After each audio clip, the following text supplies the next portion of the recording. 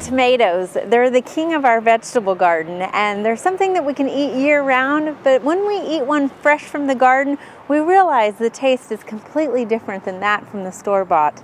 Now, we have to choose from a lot of different varieties, and a lot of times people ask, how do you choose which variety of tomato to plant? So first of all, we've got flavor. When you're choosing a tomato variety based off of flavor, if you read the description either on the plant label or in the seed catalogs, they can read like a wine description, and it might be hard to choose which variety based off of that description. I would encourage you to try a new variety in your garden each year, but if that sounds like a little bit more effort than what you want to do, you might visit a farmer's market where they tend to have a little bit more selection in the tomato varieties that are available to you. And you could sample some of their hard work before you go into growing your own varieties. That's a great way to kind of figure out which might be your favorite tomato. The second thing you want to think about is the function of the plant. Are you looking for one that is going to be a giant slicing tomato, a perfect addition to that hamburger or the sandwich in the summertime? If you are, then one you might want to consider is Brandywine. It's a great tomato that is a nice slicing tomato. We also have beefsteak, which is another large slicing tomato. Now there's another thing you might want to think about if you want a cherry tomato. Some people like to walk through the garden and kind of nibble on some of their produce as they're going through. Sweet 100 is a great option for that, as well as Sun Gold, which is a yellow small cherry tomato. Now keep in mind, when you have more fruit, you're going to have more labor having to pick those off, but they're a nice colorful addition to any summer salad. There are also certain tomato varieties that are better suited if you're going to cook with them. Roma, Milano, and Amish paste are all better if you're going to make a tomato paste or tomato salsa out of these, or tomato sauce. So you might want to look for those varieties if you're planning on cooking with the tomato. The next thing you want to think about is the location in which you're going to plant your tomatoes.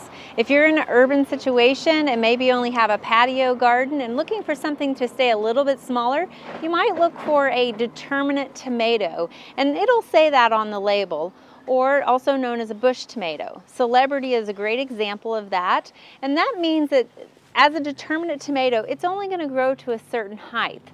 Now it also means that it'll only produce so much fruit on it as well. Some of your other tomatoes are what are known as indeterminate, and these are going to be more your vining tomatoes. Again, they should say that in the catalog description or on the tag description, whether it is determinate or indeterminate. Now, when you get these that are more of a vining tomato, keep in mind you're going to need to provide them with more structural support and staking to help hold up that plant. But they'll continue to produce all season long for you as long as the environmental conditions are right. The other thing to think about is disease resistance. If you look on the label or again in the plant catalog, it should have some letters and numbers, and that means it has some disease resistance built into the plant. You can see here it says VF1, F2, NTAST, and that means that it has resistance to verticillium wilt, fusarium wilt, races 1 and 2, nematode wilt, tobacco mosaic virus, alternaria stem canker, as well as gray leaf spot. So this plant is going to be more resistant to diseases that you might encounter. And really the best thing to do with some of those diseases that we face is to be proactive and get a disease-resistant plant. But if you're not concerned about that, then you can go with some of the others that may not have that resistance built in. So why does a store-bought tomato taste so much different than a homegrown tomato? Well, it basically has to do with a lot of these factors that we've discussed. Typically, a commercially grown tomato factors in the disease resistance, also the ability for that produce to be transported long distance, and the aesthetics of that produce when it's sitting in the store.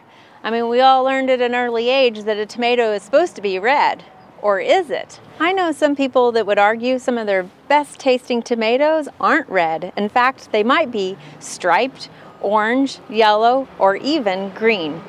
This season, I'd encourage you to get out into the nursery and try some different varieties of tomatoes, or perhaps check out some of the produce at your local farmer's market. We hope you enjoyed this video. It's part of our Oklahoma Gardening YouTube channel.